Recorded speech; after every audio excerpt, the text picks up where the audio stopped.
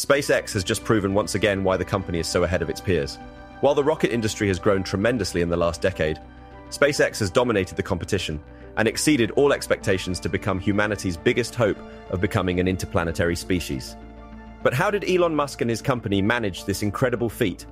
Stay tuned as we take a closer look at SpaceX's recent achievements and how the company is employing shrewd business tactics to stay one step ahead of the rest. Space transportation companies faced significant challenges in launching rockets into orbit until recently. Carrying additional payload, even just 2 or 3 tons, presented an even greater hurdle. However, SpaceX has successfully transformed these challenges into routine accomplishments. The Falcon rocket line, known for its affordability and reliability, stands out in the industry. It possesses the capability to launch multiple times with various payloads, not just a few dozen or 100 tons. In a remarkable feat, the Falcon has achieved the milestone of transporting 1,000 tons into orbit within a year of its operation, setting a new world record. This achievement has astounded many, particularly competitors like Blue Origin and NASA. The question arises, what are the limitations of SpaceX, and how far ahead is the company compared to its competition? As the first light of dawn illuminated the coastal skies of California, SpaceX's Falcon 9 rocket left a trail of ambition and innovation in its wake. Proudly, Elon Musk announced on X that the Falcon has successfully delivered over 1,000 tons to orbit this year, setting a world record. Musk emphasized that this accomplishment surpasses any other country's rocket fleet, with the Soviet Union, at its peak, launching around 500 tons. In comparison, the rest of the world has contributed only about 250 tons to orbit this year, with China being the primary contributor. Musk expressed his confidence that SpaceX would not only maintain this figure, but continually enhance it through flights until the year's end. Earlier in the year, Musk had predicted that SpaceX would account for 80% of the total mass lifted to orbit in 2023, with China responsible for 10%, and the rest of the world contributing the remaining 10%. The newly announced record suggests that SpaceX is swiftly approaching Musk's ambitious expectations. Based on recent data, SpaceX has consistently led the world's payload mass to orbit for 7 consecutive quarters, often with a significant margin. This year, the company further solidified its position by sending approximately 10 times more mass into space than its closest competitor, the China Aerospace Science and Technology Corporation, KSC, in the first 2 quarters of 2023. During this period, SpaceX launched about 24,950 kilograms of payload, while KSC launched 23,600 kilograms. In comparison, the Russian space agency Roscosmos launched only 8,100 kilograms. As SpaceX continues to accelerate its rocket launches, Elon Musk has confidently stated the company's goal. Based on the Falcon launch plan for the next year, SpaceX aims to deliver approximately 90% of all Earth payload to orbit. The prospect becomes even more ambitious with the introduction of Starships into the equation. This fully reusable stainless steel rocket is designed to carry over 250 tons to Earth or orbit, potentially enabling SpaceX to achieve staggering figures of 10,000 tons or even 100,000 tons into orbit in the future. As for SpaceX's record-breaking flight, this wasn't just another routine Falcon 9 launch carrying satellites. It was a particularly special mission known as the Transporter 9 mission, where the rocket carried an impressive load of 90 payloads for various clients into orbit. These payloads included CubeSats, microsats, and orbital transfer vehicles, which would deploy additional spacecraft at a later stage in the mission. While 90 payloads are indeed impressive, it's worth noting that SpaceX's Transporter 1 mission still holds the record, having launched 143 satellites in January 2021. Additionally, Transporter 6, which flew in January of the current year, was also more productive, carrying 114 satellites on board. Remarkably, all of SpaceX's rideshare programs have collectively deployed around 800 payloads in less than 3 years. This surge in shared missions has brought substantial advantages to the satellite launch industry. Traditionally, in shared missions, the smaller satellites must synchronize their launch schedule with the readiness of the primary payload, a larger spacecraft. Consequently, these additional passengers find themselves in orbits dictated by the larger satellite's timetable. Although this arrangement may sometimes affect their on-orbit performance due to the established launch operations, the upside is significant. The division of payload weight can lead to substantial cost reductions.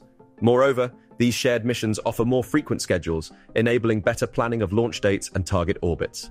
Notably, a satellite weighing up to 50 kilograms can enter space at a comparatively low cost, reaching as little as $275,000 thanks to this innovative approach. As a result, the transporter missions have garnered enthusiastic reactions throughout the commercial space industry. Satellite operators and rideshare launch brokers have applauded SpaceX for providing enhanced space access with numerous benefits, particularly when faced with limited options from other launch service providers.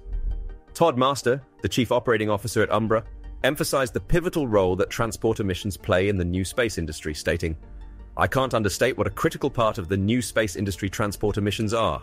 On social media, he highlighted that entire businesses have emerged enabled by these missions, businesses that wouldn't have been feasible just 5 years ago. However, not everyone views transporter missions in a positive light. Developers of small launch vehicles argue that these missions undermine their business models by providing launch services at a significantly lower per kilogram cost than their own vehicles. Some have even accused SpaceX of engaging in predatory pricing, alleging that the company is offering transporter launch services below its costs. During a panel at the Satellite Innovation Conference on October 17th, executives discussed the impact of SpaceX's line of small satellite rideshare missions on the small launch industry. Kurt Blake, former chief executive of launch services company Spaceflight, stated, "They definitely control and have a dominant position in the market." SpaceX initially offered rideshare launch opportunities for small satellites at a remarkably low cost of $5,000 per kilogram.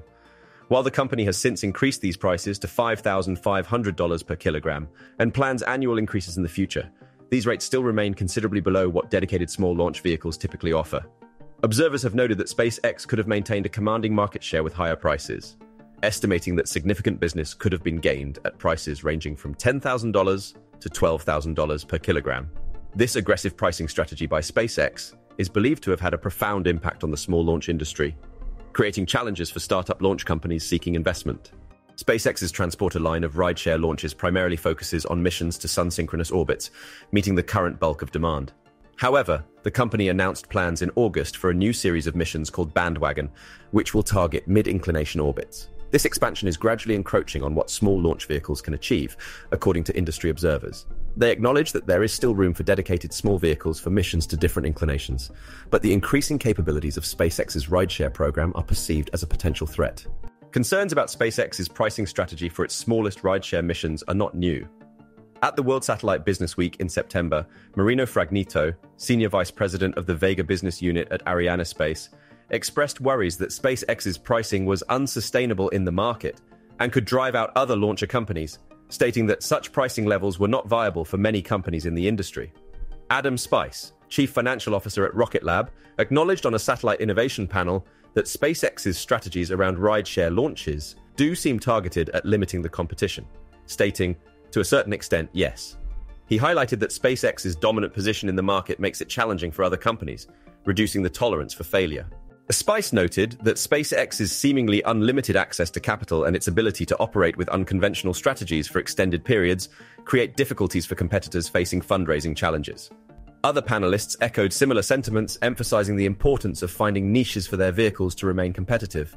Patrick McKenzie, director of government business development at Firefly Aerospace, argued that a one-size-fits-all approach may not be the best long-term strategy to meet diverse government and commercial needs. He cited Firefly Aerospace's success with specific launch missions, such as the Victus Nox response launch for the US Space Force on September 14th, as an example of capabilities not offered through rideshare launches. However, McKenzie stressed the necessity of maintaining cost competitiveness in offering such specialized services. Pablo Gallego, senior vice president for sales and customers at Spanish launch vehicle developer PLD Space, acknowledged that SpaceX has helped build demand for small satellite launches at low prices. Despite the competition, Gallego sees room for both dedicated small launch vehicles and low-cost rideshare missions in the market. He highlighted interest in PLD Space's Mura 5 small launch vehicle for dedicated missions that may not be served by rideshare options, emphasizing the vastness of the market and the potential for coexistence. While many are concerned that SpaceX is cornering the space launch market, others believe that the company has earned its place at the top thanks to the incredible technological advancements it has made over the years. What do you think? Is SpaceX the best option for orbital launches, or should there be more diversity in the industry?